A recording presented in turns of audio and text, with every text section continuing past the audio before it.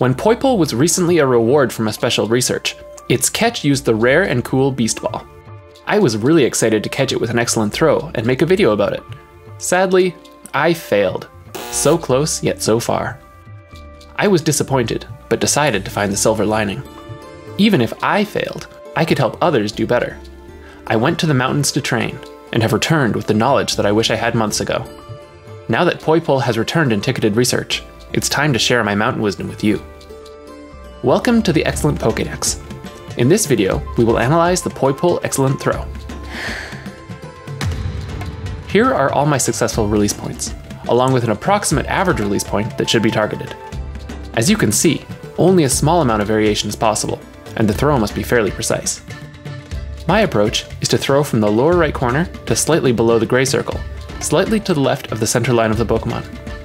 The Pokémon is at a moderate distance and requires a medium release speed. Here are a couple of other examples of specific, successful throws.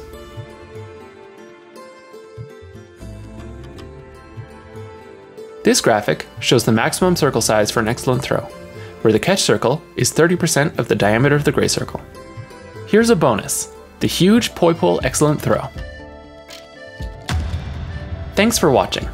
To see the rest of the Excellent Pokédex, please hit like and subscribe. I'll see you next time.